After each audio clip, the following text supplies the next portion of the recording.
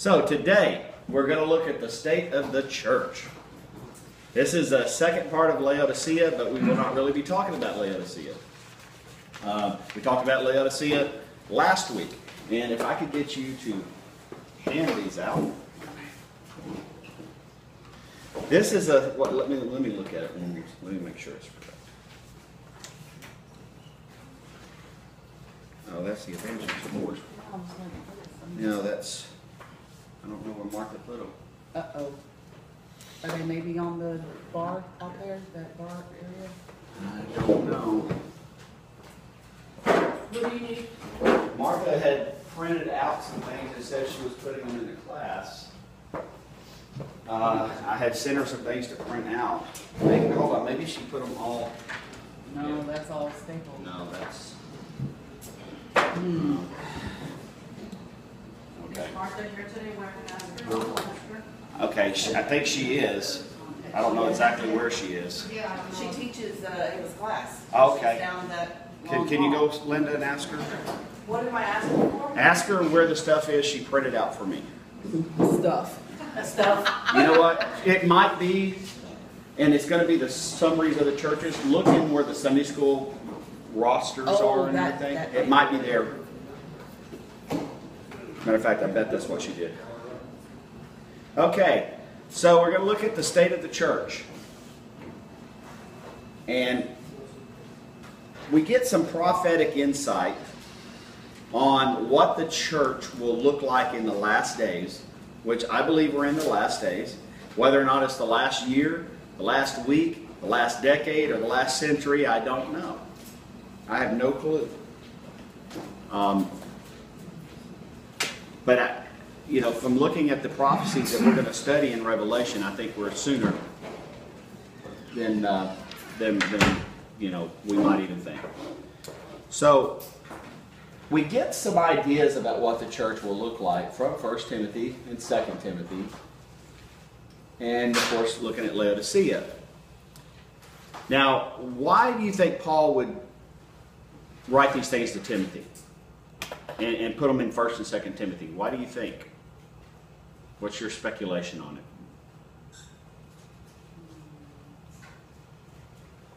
What are the books of?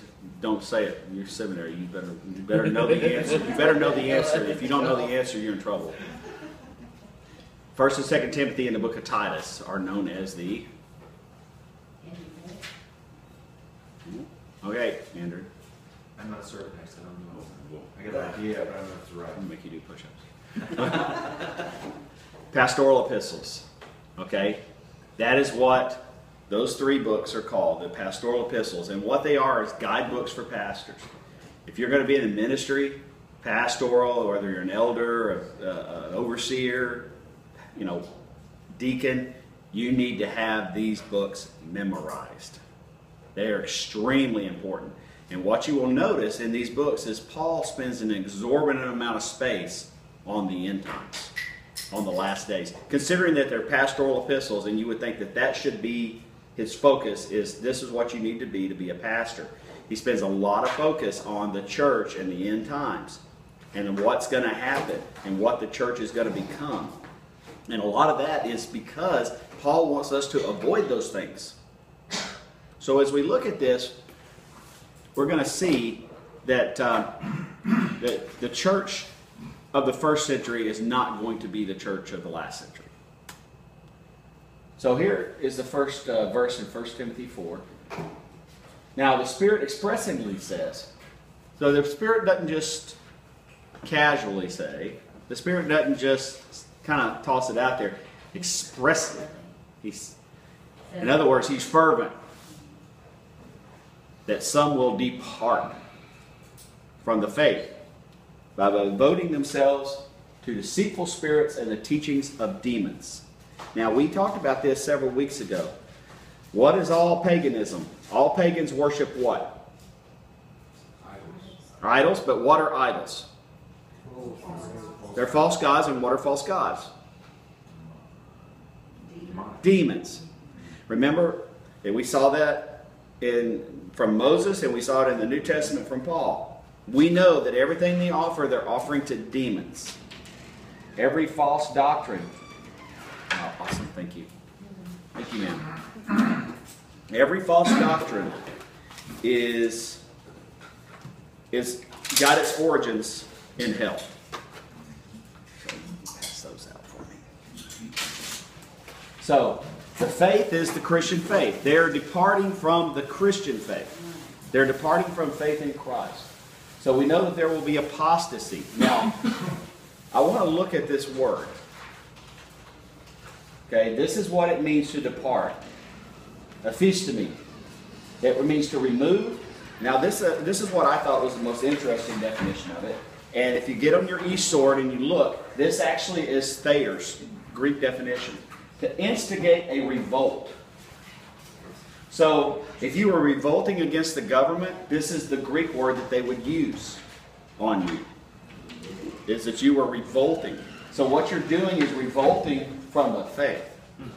And it's not just you doing it. We can revolt, like we can rebel against our parents, right? When we were kids, right? We rebelled against our parents. Some of us more than others. Some of us were goody two-shoes. Oh, stop that. I'm a perfect child. Hey, I was a good girl. I didn't get You are a good girl when you met me. But what this means is it instigates. They're the instigators. They're not just, you know what, I'm not going to go to church. I don't believe all that. They're actually vocally telling people, yeah, I was in the faith, and I'm leaving it, and you should leave it too. We have a lot of that going on. Or what they do is they depart from the faith, not necessarily departing from renouncing Christianity, but they seek to change it. Okay? Do we see some of that going on today? Seeking some change? Hey, look who's here. Come on in, sister.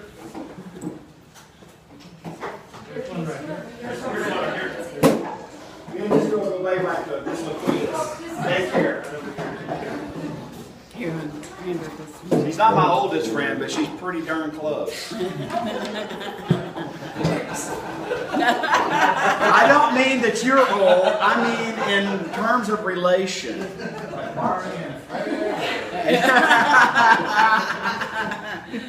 You're bad. Okay, so we know that people are going to depart from the faith. They're going to instigate revolts, and they're going to devote themselves to the doctrines of demons. They're not just going to follow some doctrine, they're going to devote themselves. Now, as we look at same-sex marriage, as we look at those who are seeking to fundamentally change Christian orthodoxy, not just with the same-sex marriage, I'm talking who Jesus is, who Satan is, what this Bible is. Because let me tell you, when you start to take out pieces of the Word of God, what you've done is now given me permission to take out the pieces of the Word of God I don't like. Because if you can do it, I can do it right. And so now what we're left with is 7 billion different versions of what this is. As if your opinion really matters. It doesn't. My opinion on what this Bible is, it doesn't matter. God could care 2 hoots about what I think about His Word. As far as my opinion mattering. Okay, He cares what I think about it, but I better align myself to Him. So they're going to devote themselves to the doctrines of demons. 2 Timothy 3:1. But understand this, in the last days there will come times of difficulty. Now, as we go through this, I want us to take a real hard look at the church. This church, and that is what these handouts are. Because you will see at the end of this class, I'm going to give you guys an assignment. These are the summaries of all of those things that we talked about over the last 7 weeks. This is their summary. Okay? You can look at, what did Jesus say? What were all the titles of Jesus? Well, they're all on one page. What were all the commendations? They're all on one page. What are all the condemnations? They're all on one page. What's all the pieces of advice? How does it apply to you? How does it apply to the church? It's all summarized there. Because remember, there's 7 different things in these letters in the churches of Revelation 2 and 3. There's all of these different common attributes to each letter.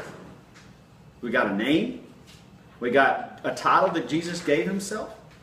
You know, we've got a commendation, we've got a condemnation, we've got, you know, we've got some advice, and we've also got, you know, he who has an ear, let him hear, and then we've got, you know, a promise, and we've also got the prophetic fulfillment of that church over history.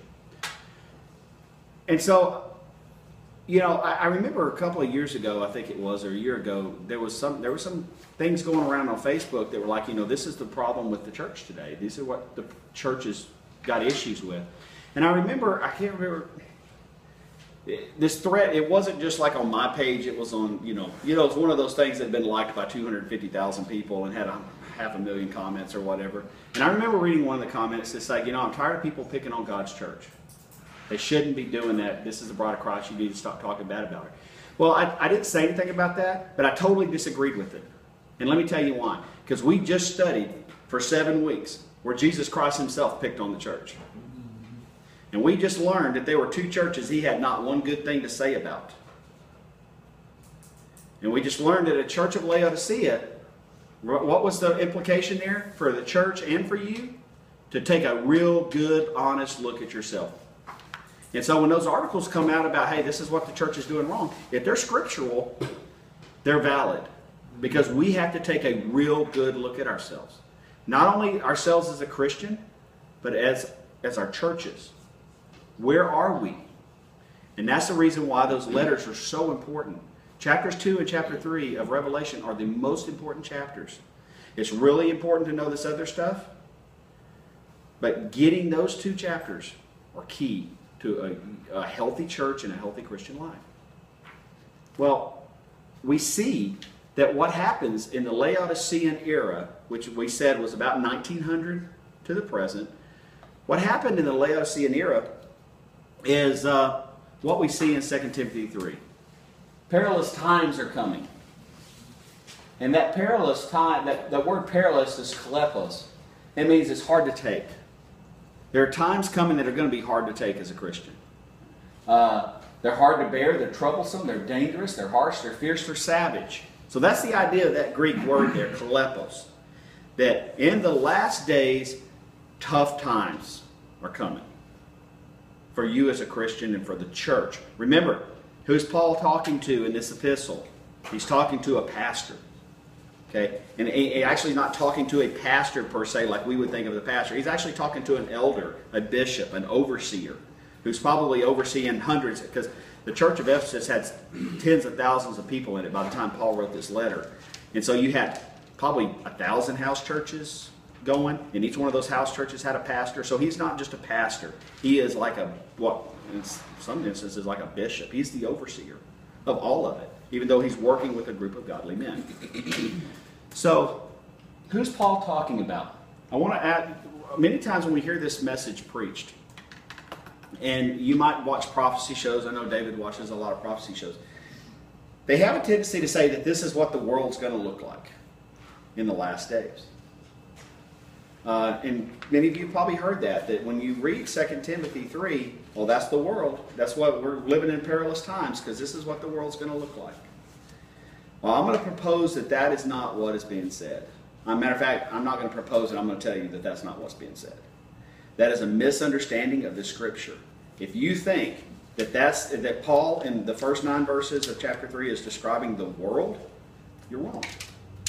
Let me explain. It's the church. Exactly right. He's speaking about the church.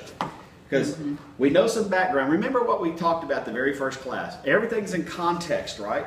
When we read the Scripture, we don't just take the first verse and the second verse of 2 Timothy 3 in isolation. Because first of all, there were no chapters.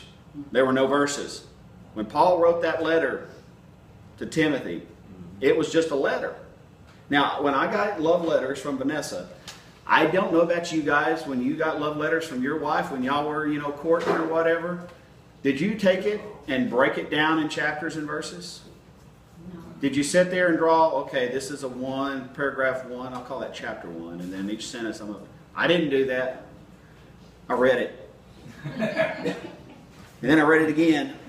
Okay, because, this was, when she used to write me letters, this was when you didn't have cell phones and, it was expensive to call. And I was in another state. And And she would write me these real long, beautiful 12, 15, 20-page letters.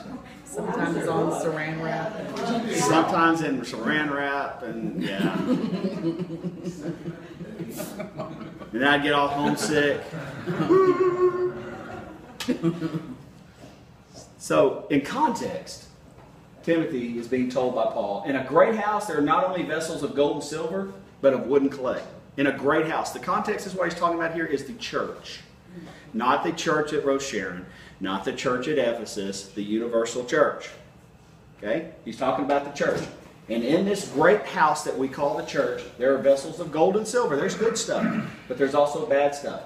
Some stuff is for honorable use and some is for dishonorable use. Have you been in some churches that seem to have some dishonorable uses?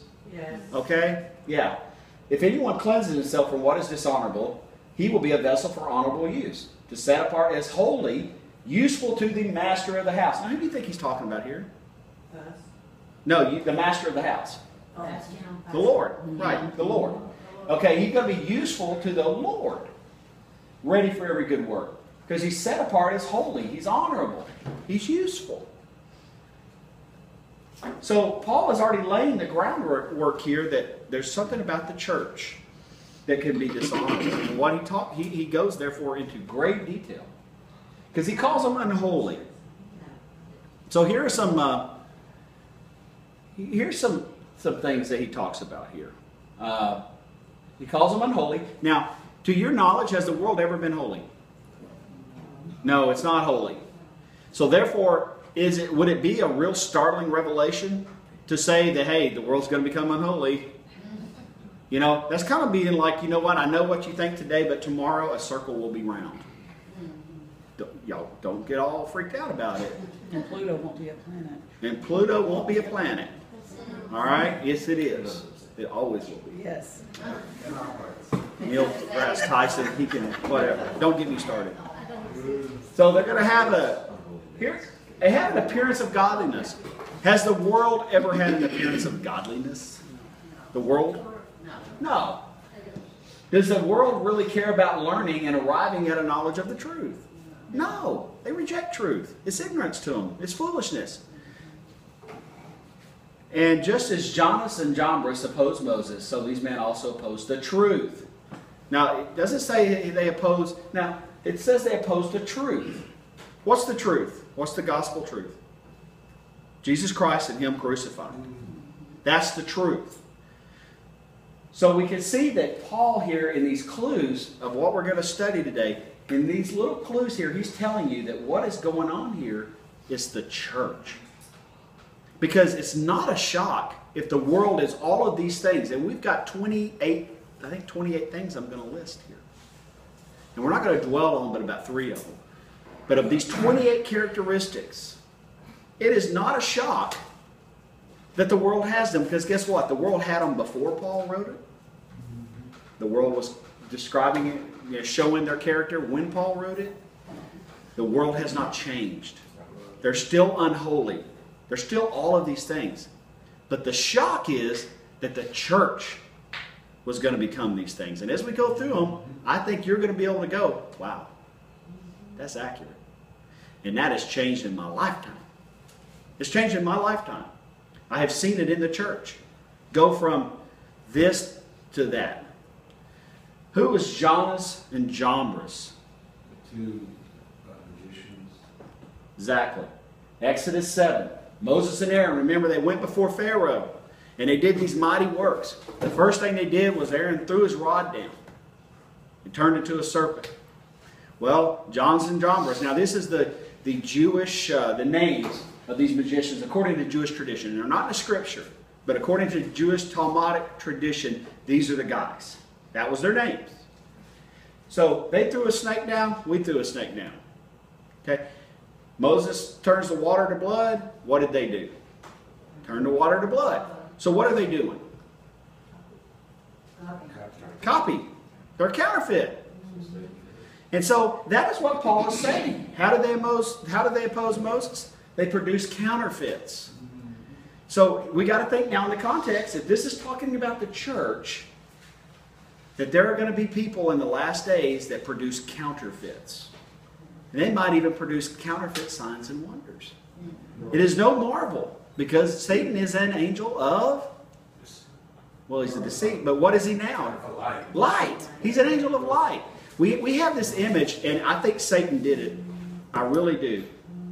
Sorry. No, it's me. It's fine. I really believe Satan did this, okay? He made himself into an image of a little red devil with hooves and horns and a pitchfork and a tail. You need to understand that Satan is still the same being he was when he walked in the garden. He is still the same being that we see in Isaiah and Ezekiel described. He is an angel of light. God says you are adorned with every precious stone. And what that is a description of is how light is reflected. If you look at what color these stones are, it's exactly how light is reflected and refracted in a prism. He's also called the morning star. He's the morning star. That's what Lucifer means, the morning star. He is still that way. If you were to see Satan and not know it was Satan, you might think it was the most beautiful thing you had ever seen. Because he has not been changed. He doesn't get changed until what we're going to see in Revelation chapter 13, and 12 and 13, when he gets cast down in Revelation 12. He is still in heaven, guys. How do you think he went to God to accuse Job? He still has access. All the sons of God came before him. And he asked Lucifer, hey, where you been? I've been on the earth walking up and down on it. But now I'm here. And you got this guy down there. God said, hey, if you look at Job, boy, he's a good guy. Satan goes, huh? He's only good because you protect him. That's what Satan's job is. But he's an angel of light. So, counterfeits are going to be in the church. They're going to look good. They're going to sound good. But you know what? When you examine their doctrine, you're going to find out that they don't want to line up with this. This is your plumb line. I think it's Amos 7. I've set before you, is it Amos 7? I've set before you a plumb line, 7:14. Somebody look it up. I think it's Amos 7:14. I've set before you a plumb line. This is the plumb line. Those of you who have worked as carpenters, you've done any carpentry work, you know what a plumb line is. I remember my dad hanging a plumb line from the ceiling, and I'd be like, what is that? And he goes, it's a plumb line. And I went to go touch it. He's like, don't touch my plumb line. It's got to stop swinging. I'm like, what? What does that do? Well, it tells me exactly where up and down is. It tells me where truth is. And that's what the Word of God is. If it points to it, you know that's exactly where it is. Huh? 7:7. 7:7. Would you read it for me, Andrew? This is what he showed me. Behold, the Lord was standing beside a wall built with a plumb line in his hand. And the Lord said to me, Amos, what do you see? And I said, a plumb line. Then the Lord said, behold, I am setting a plumb line in the midst of the people of Israel. I will never again pass by them. The high places of Isaac shall be made desolate. The sanctuaries of Israel shall be laid waste. And I will rise against the house of Jeroboam with the sword. Amen. Well, it's the reading of His Word. And it's a plumb line. So, that's what they do. If you examine them with the plumb line, you can tell their faith. So, we know that what we're about to study is the church of the last days. Because those without Christ are already these things that we're going to study. So, what it's saying is the people, some people, maybe in some churches a lot of people, because we have Laodicean churches out there, and it may be 90% of them. Or you may have churches where it's 10%, and that's going to be your task this week. But there's going to be some people in churches. And guess what? It don't matter what church you're in, there are these people. Even in the first century church, there were these people. Even in churches, guess what? In the Corinthian church that Paul founded, there were these people. That's the reason why he had to devote a whole chapter in 1 Corinthians 5 to saying, what are you guys doing? You morons, you knuckleheads. You've got a guy who's shacked up with his stepmom. You know, what are you doing? Because guess what? There's these people. All right? So don't be shocked. But what Paul is saying here is it's going to be increasingly evident in the last days. You're not going to have one or two. You're going to have churches full of them. People will be. Now, I put a little asterisk here. So everything that people without Christ already are, you'll see that there's a whole bunch of these things that, well, why would Paul say that if it was a description of the world? Because they already are these things. So people in the church will be lovers of self. We see that? Selfishness. Lovers of money. How many Do you think I can turn on the TV set right now and catch a preacher who can be who we might think is a lover of money? You know, and that's one of the qualifications in 1 Timothy 3. It's not greedy for filthy lucre. In other words, not greedy. Lovers of money. Proud. We got some proud people out there. I'm one. Okay? I'm a lot better than I used to be. She'll tell you. I mean, I'm a lot better. Believe me. You think I'm bad now, you should have seen me now. Arrogant. Ditto. Okay? Abusive. Not that. Disobedient to their parents. Ungrateful. Do we have some ungrateful Christians out there today? I mean, let's face it. You know, there's some people. My dad had a phrase for everything. I keep saying that I know one day I'm going to write a book about all the little sayings that my dad had, because I know I'm going to. And it's funny because they come to me over time, and this is one of them. He would always say, "That boy is snake bit." And that was his phrase for that poor kid. Nothing ever happens good to them. They're just snake bit. They just, you know. Well, we have to understand as Christians that even if we live a snake bit life, that it's God's mercy and provision somehow, and He knows what's happening if we're trusting in Him. Unholy. This is what we talked about. Is the world unholy already? Yeah. But so that's not a shock. But what Paul is saying, hey, there are going to be some unholy people in the church. Heartless. Heartless. That hurts. Unappeasable. You can't satisfy them. Slanderous. Without self-control. Wow. Brutal. Not loving good. You know, the world never has loved good. There's been good people in the world, but by and large, the world, they are not lovers of good. Treacherous. Reckless, swollen with conceit, lovers of pleasure, not lovers of God. Now, if you would look at the first century when Paul wrote this, they were full of lovers of pleasure. None of them loved God outside of the church, outside of Christ. They all loved themselves. They say they worshiped gods, but they got pleasure from worshiping those gods. You know, they would go to their temples and make sacrifices with a prostitute. Now, if you're in the world, guys, that's not a huge sacrifice. I'm sorry, that's blunt, but that's the truth. Oh yeah, torture me. If I'm without Christ and I'm living in the world, oh, I've got to go to the temple and have sex with a prostitute. That is not the church. That's the world.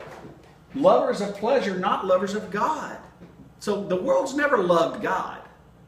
That's the reason why you had to come out of the world and come to Christ. Because you were lovers of pleasure. And now you were lovers of God. They had a form of godliness. Now, this is not the world. In other words, they have an appearance of godliness. They look like they're holy. They look like they're godly, but they're all of these other things, really. You know people like that? I've known some people like that. They deny the power of God. Now, what is the power of God? It's in the Bible. It's the Holy Spirit. They deny the power of God to change people's lives. And they deny, and sickly, the dunamis is the Greek word here, the dynamic power of God. They may say they believe in healing. They may say they believe in these things. They may say they believe in miracles. But deep down, not really. Let me tell you something. When I taught on demons many Sunday nights ago, maybe earlier this year when I taught on demon possession, I saw the looks. I did. I saw the people and the gasp and the okay? And you know what I always say about that? I strike it funny.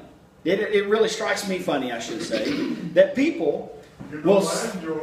I know you did. It always strikes me funny that people will say, I believe everything in this, including the stories where Jesus cast out demons, and that if we had a missionary come from Africa or from South America or from some foreign land and they said, yeah, they cast out demons, we would believe them.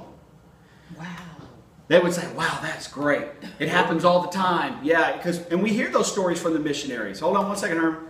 But if it happens in Roche Sharon, we don't believe it. Now you got to think about that. If you mock that, that's what you're saying. That God's power doesn't necessarily work here. Or maybe the devil doesn't work in Rosharon. Maybe is the devil set up camp in Rosharon? Yeah, Brother Harmon. I gotta get this off the chest. I can't handle it much longer. I didn't do something to you, did I? This is the power of God and the salvation. The Word. Now who's the Word? Jesus Christ. All right. In the beginning was the Word. That's right. That is right. So, what we see is they depart from the faith. We see this. We see that's good. We see it in 1 Timothy 4:1. We now see that they're going to depart from the faith and they're going to devote themselves to deceitful spirits and teachings of demons. They will not endure sound teaching. There are a lot of people out there. There are churches full of people because you know why? They don't want to endure sound teaching. They want to heap to themselves because they have itching ears. So they're going to accumulate themselves teachers to suit their own passions. There are churches full of these people. Don't dare teach about sin. Don't dare teach their need of a Savior. We only put God as a God of love. We don't understand that His wrath resides on those who do not know Him and reject Him. His wrath. That's John 3:36. Whoever believes in the Son has eternal life. But whoever does not believe in the Son, the wrath of God remains on him. Not will come on him. In other words, it's parked there and it ain't moving. So what they're going to do is, in the last days, we're going to see, they're going to turn away from listening to the truth. And they're going to wander off into myths. They're going to wander off into things that really aren't important. So, it is apostasy. It's part of it. So let's look at just a couple of these things. Lovers of self. And let's see if this doesn't strike us in our heart. It does to me. It really does. Hand to God. When I read this passage, every time I go through the book of Acts, I think, wow, I wish I was here.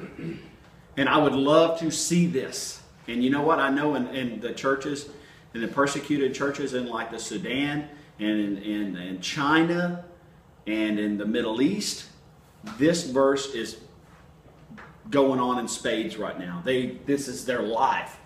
All who believed were together and had all things in common. They were all selling their possessions and belongings, distributing proceeds to all as any had need. That's what the church looks like. Believe it or not, it's kind of communism.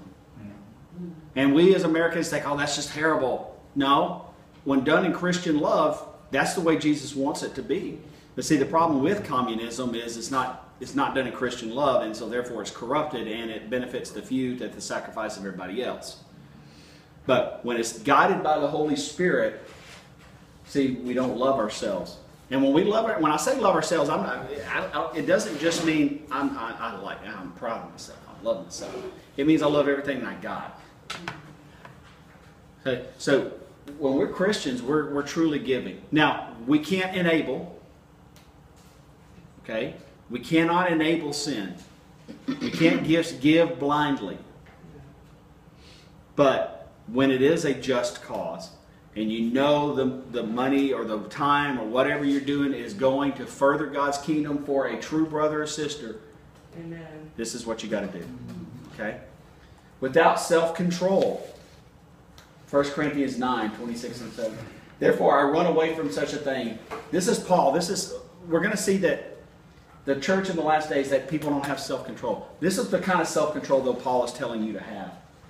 I box in such a way, not as beating in the air.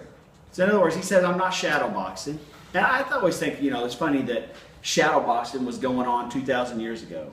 That's something I see pictures of Muhammad Ali or Mike Tyson, or, I've really dated myself there because the boxing today stinks. But that's another story. So, my buddy Shane Arno would like that because he agrees with that. He says, I discipline my body. The Christian life is a life of discipline. It is discipline to make yourself on some days read your Bible. Because let's face it, I have those days when I just don't. I don't feel like reading it when I first get up because I've got to get my faculties about me. And then things happen. All mayhem breaks loose in the house. And then I don't have the time. And it's discipline to make yourself read it during those times. And there are times when I don't discipline my body correctly. And I make my body my slave to do with what I want. See, that's what a slave is, a doulos. That's what Paul is saying. You must be a slave so that whatever your spirit tells your body to do, it does and is totally obedient. An appearance of godliness but denying its power. And we see this because in Isaiah 9:13, because these people draw near me with their mouth and honor me with their lips while their hearts are far from me. And their fear of me is a commandment taught by men. That's traditions. In other words, your fear of the Lord, and we got whole religions based on this. Commandments taught by men. This is the only commandment that I need. Okay? If you have something that you want me to do, if it lines up with this, I'm golden. If it doesn't line up with this, then I'll take a look at it and go, is this necessary? Okay? Will it fulfill the objectives in here? But if it's a tradition, I mean, let's face it, we as Baptists, we have traditions too. And some of them would think they're sacrosanct. You know, if you don't offer an invitation, uh-oh. Well, y'all know how old the invitation tradition is? Go ahead. 200 years? 200 years. And not even really that. Yeah, actually, Finney did it. Finney, right? Finney in 1820, 1830. Yeah. He would have this thing called the anxious seat. And he would offer an invitation. So in other words, Christianity for 1800 years existed without an invitation. How did they survive? How did the churches grow if they didn't have a preacher standing down front with an invitation? Well, they did it for 1800 years. The Wesleys did it. Okay? Paul did it. Peter did it.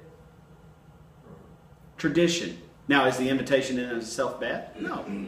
It's a tradition taught by men. So we have to be very careful when we're looking at doctrines of the church. Is this supported by Scripture or is this an addition by man? If it's an addition by man, does it support the tradition of Scripture? Or is it there? Can it be taken out? Any tradition of man can be taken out. And people shouldn't go into cardiac arrest over it. Okay? That's the whole point. I never know you. Depart from me, you workers of lawlessness. Those who have an appearance of godliness, they deny its power to change their life. They deny the working of the Spirit. That's blasphemy of the Spirit. When you basically tell the Holy Spirit he's not in a work. You deny the power of God. The power of God is the power of Christ, and it's the power of the Holy Spirit to change your life. So, finally, we look at this. Let no one deceive you in any way. For that day will not come unless a rebellion comes first, and the man of lawlessness is revealed. That's the Antichrist, the son of destruction. Now, in the King James Version, that word rebellion is falling away. Okay? Now, there are numerous, and we will, as we look into the rapture, we will talk about this verse again, because there are some theories on this verse that the word is mistranslated. I don't necessarily hold to those, but we're going to discuss them in due diligence and fairness. Rebellion. It's apostasy. That's the real word. Apostasia. That's where we get the word apostasy. It comes from this word right here. Rebellion. It's a falling away. It's a defection. And so Paul is saying, let no one deceive. Now this is in Thessalonians. So we have it now in 1 Timothy, 2 Timothy, and we have it in Thessalonians, and we have it in Revelation. So this is a theme of Paul. That there is a rebellion in the Christian faith coming. No one deceive you that day, the day of the Lord, because that's what in context what he's talking about is the coming of Christ, will not come unless a rebellion comes first. So there has to be a rebellion in the church. And a wholesale rebellion. I think we're only seeing the tip of it. I really do. I want you guys to think quickly back 10 years. And how Christianity has changed in just 10 years, people's opinions about the Word of God. Yes, ma'am. Well, I know I'm going to go back a little further than 10 years, but I know whenever I attended church when I was a kid, my pastor was always the devil this, the devil that. He never really talked about God. It was always the devil this, the devil that. And now I noticed that, I guess, it's kind of changed. with, that now all we're hearing, talking about is God, and we're really not talking about. Yeah, we don't talk about the flip side of the coin. Yes, yes. And that's part of that whole thing, is we don't discuss the wholeness of the gospel. We only discuss a God of mercy. We don't discuss a God of wrath. Okay? So let's just take a look at the state of theology. So who's that? Back on the earlier deal there, who's it being revealed to? It's being revealed to the world. Okay? But it also could be the church. And we're going to discuss those. Don't go ahead. I'm going to make David, as we go forward, I'm going to make David sit in the back of the class and turn the other direction. Okay, so let's look at where we are. The state of theology. Now, this is a survey of evangelical Christians. This is not people in America. This is not the 70-something% who say they're Christians, which we know that that's not true. This is evangelical Christians. And by evangelical, I'm not including Episcopalians, Catholics, Methodists, Protestants. They're not necessarily considered, not that they're not Christians, but they don't fall under the label of evangelical. Evangelicals are Southern Baptists, different Baptists, non-denominational types, okay, who do a lot of personal, believe or say they believe in a lot of personal evangelism. So, of that survey, only 18% of the people said that the smallest sin deserves damnation. So in other words, there's 82% of the evangelical community who believes that there's small sins that don't need to be judged. So they have a misunderstanding of God's holiness and what your sin is. Only 60% believe Jesus was fully divine. 79% say that the Holy Spirit is not an actual person of the Trinity. He's a force. My mother's one of those. Okay? God is more divine than Jesus. 56% do not understand the Trinity and do not believe that there's three co-equal persons in the Trinity. God the Father, God the Son, God the Holy Spirit. Only 47% believe that God actually wrote this book. Okay? Only 43% believe in the entire inerrancy of the Word of God, that this is accurate, this is what I need. Only 53% believe salvation is... This is evangelicals. Only half of the evangelical world. So what is it among Catholics? What is it among Presbyterians and Methodists and Episcopalians? You know it has to be much lower. Because they don't hear that. And I'm not saying, hey, we've got great Methodist friends that are Christians and we know for a fact that they are believers in Christ. I've got Catholic friends that I know for a fact they're believers in Christ. But see, they don't hear this preached from their pulpits. And these are the people, 53% of the people who will believe that, and they hear it preached from the pulpit. And 47% of them don't believe it. So does that mean they're not saved? I don't want to go there totally, but I would say probably. I would say probably because they have a misunderstanding of salvation. And when you deny the authority of God's Word, that to me is a big nyeh. Yeah. Okay? The thief on the cross didn't believe. That's right. Here, 41% believe that there are people in heaven who've never heard of Christ. More ways to heaven, this is the biggie. So Jesus is a spoke on the wheel. According to half of all evangelicals, Jesus is just another way. So I would say definitely here. Okay? Because the fact of trusting in Christ means that a full trust is if there's Him and no one else. It is not full trust if I believe I can trust this road, this bridge, or that bridge. Remember in Rosario when they built the new bridge, it had two bridges going over. Which one did you want to drive over? Okay? The old rickety one that scared me to death every time I got on, especially if I got passing an 18-wheeler, or the new one? Y'all know what I'm talking about if y'all drive over the Brazos River and there's those two bridges. Heaven's sakes. Especially if it came on TV as the only other one like it in the nation. Yeah. Ready to go, at any time. So, that's a no-go here. Satan is a literal being. Only 38% believe that he's a literal being. So, and I hate that we're running out of time. That is the state of the church. That is the state of evangelical Christianity. So in my mind, there's already been a falling away. We've already fallen away. When we have a misunderstanding of 82% of all evangelicals that the smallest sin deserves to God's wrath. That even if you lived your life and you committed one sin, And it was, I stole a pencil from my teacher. That's a pretty minor thing, we would say, right? But we have to understand that even that one sin, see, this is true faith, is understanding that even that one sin corrupts God's holiness and deserves punishment. And one of the biggest misnomers amongst people who call themselves Christian is the understanding is that you don't deserve heaven regardless of what you've done or not done. There's nothing good about you. That's the gospel. There is none good, no, not one. All have sinned and come short of God's glory. That's right. I think looking at it from the other direction, it's not so much about us in that sin, it's that we can't be in God's presence. That's exactly right. We corrupt God's holiness. If we put even our little teaspoon of vinegar in His big bucket of milk, we corrupt it. It's no longer pure milk. It's milk with some vinegar in it, and you ain't never getting the vinegar out. So, the scripture for the week is preach the word. Be ready in season, out of season. Reprove, rebuke, and exhort with complete patience and teaching. Next week, very special week. Let me give you that verse here. 2 Timothy 4:2 is the verse for those who are writing it down. 2 Timothy 4:2. And I'll have this in our notes. Next week, a very special week. If you're going to miss a week, next week is not the week. It is not the week. Matter of fact, invite some people. Because these tables are going to be gone. And we are going to celebrate Rosh Hashanah. Next Sunday is Rosh Hashanah. With a solar eclipse.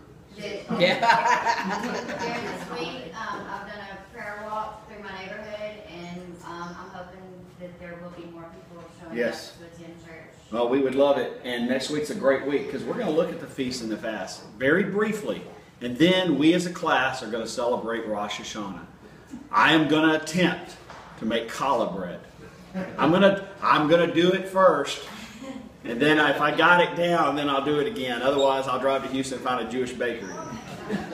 So for this week, this is what I need you to do. Read Leviticus 23. Read Leviticus 23. These are the feasts and the fasts of the Lord. And I believe I've got one more for you. And y'all bear with me 1 second.